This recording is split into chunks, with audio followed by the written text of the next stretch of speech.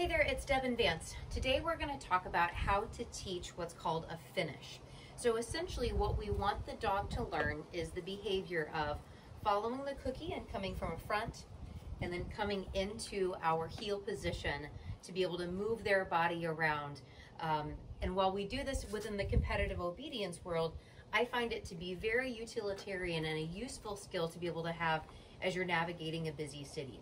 So how do we break this down? How do we teach our puppies to essentially move their body to be next to us? So what we want to end up with that dog lined up in this reward zone area right next to us so that we can then take off together and be ready to go. So when we teach this finish, essentially what I have is the cookie here in my left-hand side. As I'm going to have Vance come around and finish on my left, what I'm going to do is have him just play the game of follow the cookie.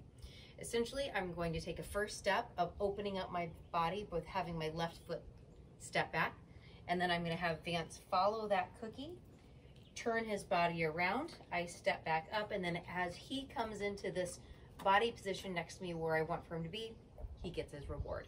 So let's see that again, but this time we're going to do it on the right. So again, we're just gonna open up with our body, trace that line on the floor with our cookie, have the dog follow it, and then when they get into that position next to it, we give them the cookie. Once the dog is understanding, hey, pretty easy game, I can follow that, I know exactly what you do, what we'll do then is start to fade out the amount that we step back. So instead of, Vance, come front. So instead of having a very exaggerated step back, we'll just do a little bit of a step back.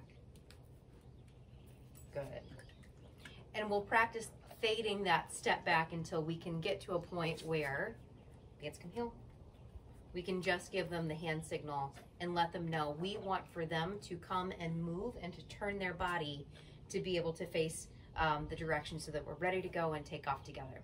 So that is what we call a finish, but essentially we want for the dog to learn to either come to our heel side or to come to our right-hand side to be able to move their body next to us so we can continue on with our journey. Hopefully that was a helpful video. Please click below to subscribe and so you can get alerts for all future videos that we publish. Thanks so much.